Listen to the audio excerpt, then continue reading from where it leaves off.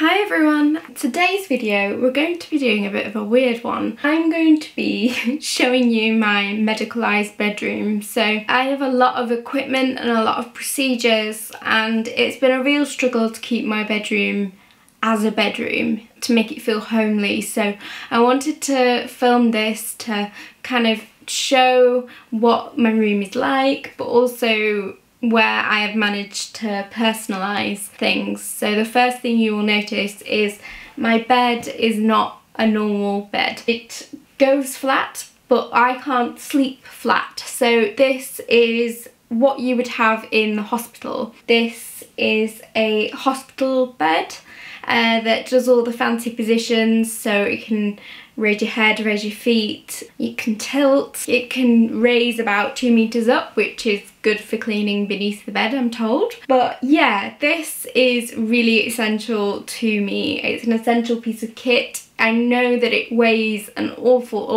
lot. Yeah, we won't be able to move this out of this room very easily.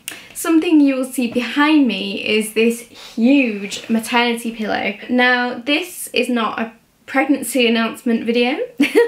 It is just how I sleep comfortably. So because I've got joint issues and a muscle related condition, I'm in a lot of pain at night. So this allows me to position myself in a way that doesn't tweak my joints in the same excessive way that just sleeping without this kind of thing would. This is from Amazon and it was a really good buy. They don't make replacement covers for it, that's the only issue, so we have to wash it and get it back on within a day. It's really well stuffed but not too hard with the stuffing, and I never wake up really having strained myself because of it, so that's great. I also sometimes sleep with a soft collar on when my neck is being a pain, and that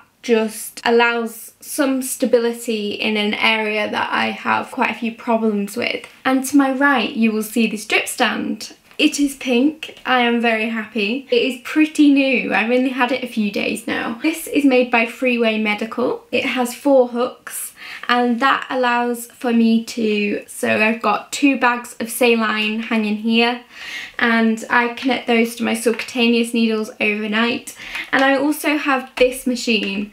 Now, this machine basically delivers all my medications, which are in syringes, at 60 mils an hour, so a mil per minute, and that is the rate that my bowel can tolerate processing medicines. And I've found that if I don't use this, I end up throwing up my medicines and then I can't keep down any of my feed, so it's a vicious cycle. So I have to do these medicines really slow. They take hours, but it's really worth it. For people with malabsorption and intestinal failure, things like this are really important, and I wanted to include this in this video because I know for a fact I am, at very least I was the first person in the UK to have these machines in the community.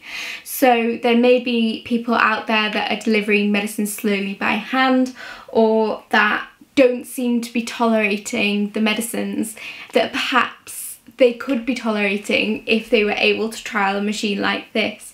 So this machine is an Alaris Plus enteral syringe pump. They are usually used on neonate wards like NICU to deliver small amounts of breast milk to prem babies that can't eat by the normal way. And I found this during my 6-month hospital admission at Manchester Children's.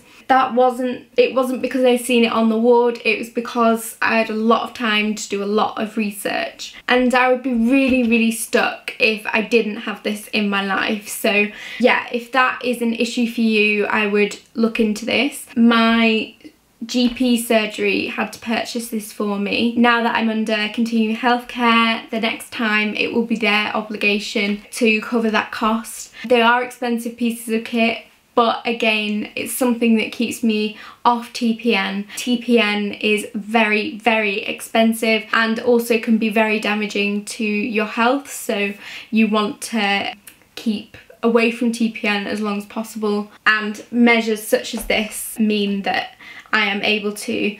And the same with the subcutaneous fluids. So this is just 2 500ml bags of normal saline, which I will attach to needles that are underneath my skin at night. I have to re-site them every 3 to 7 days. And yeah, so that is my routine to try and avoid TPN.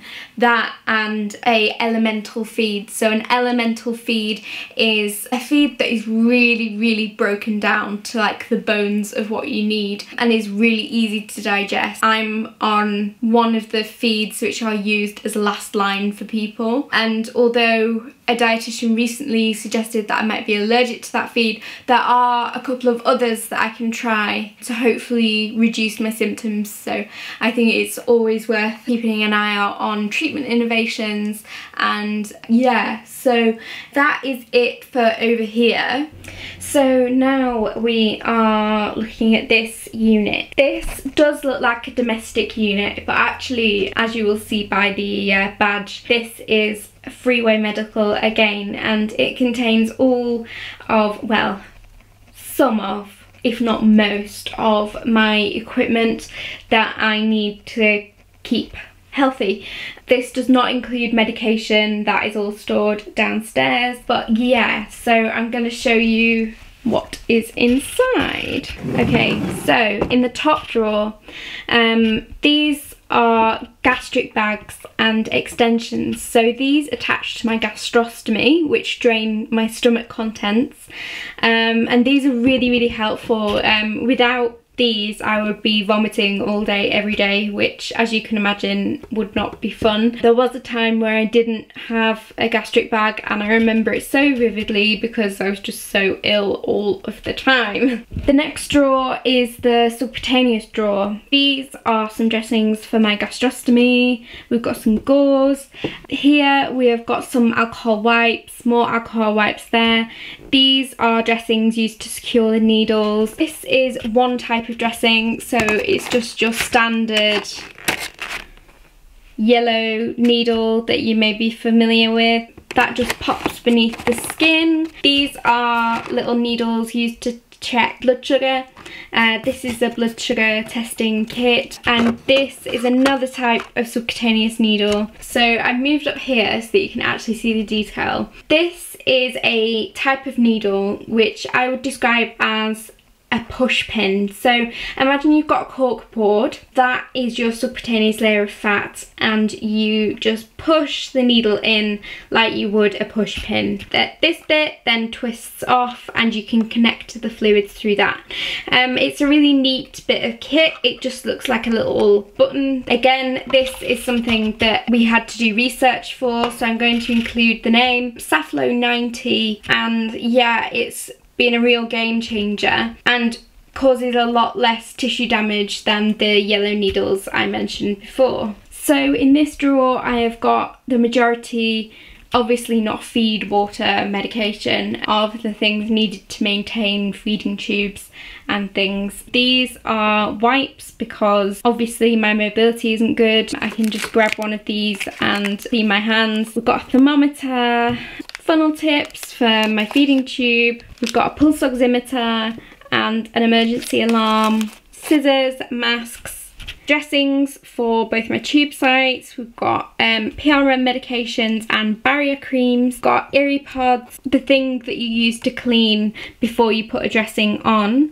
I've got some orange oil, which is what I use to help with the fragrance of my stoma bag. This was suggested to me in hospital and it has been a really good thing.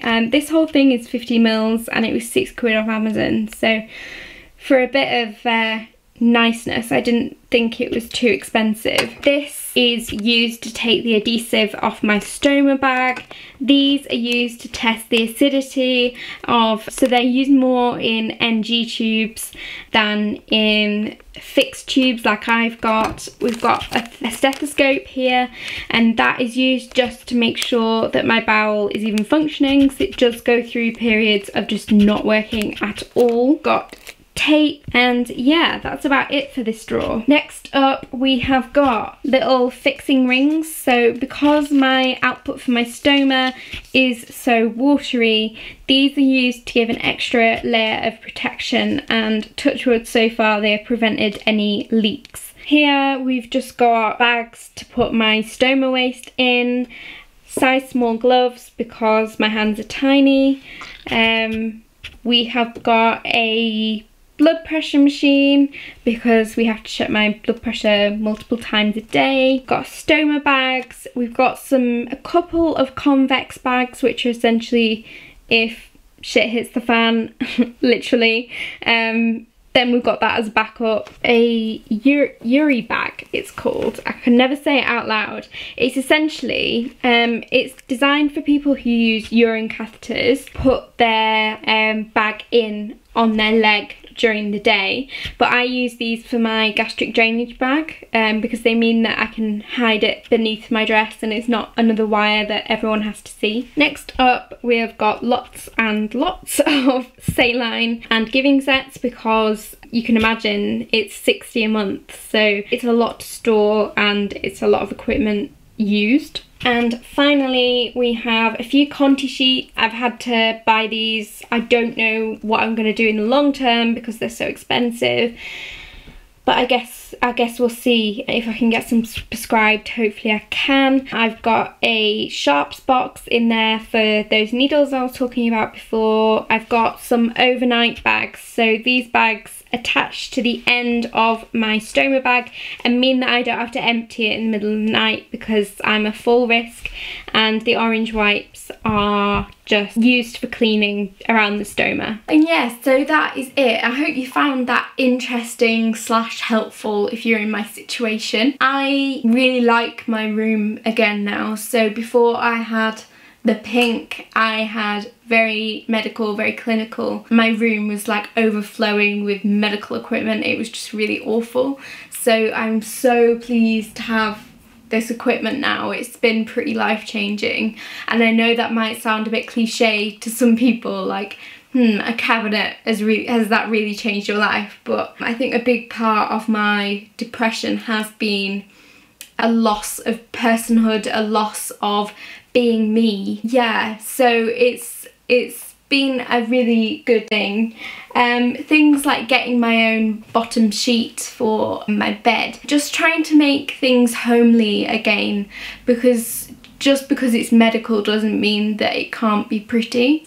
Thanks so much for watching. I hope this video made sense. It was filmed on the hottest day of the year, so I am obviously not at my best due to having a condition called temperature dysregulation. But if you did like this video, if you did find it useful, please do subscribe and click the like button. Thanks for being here. I'll see you again sometime. Bye.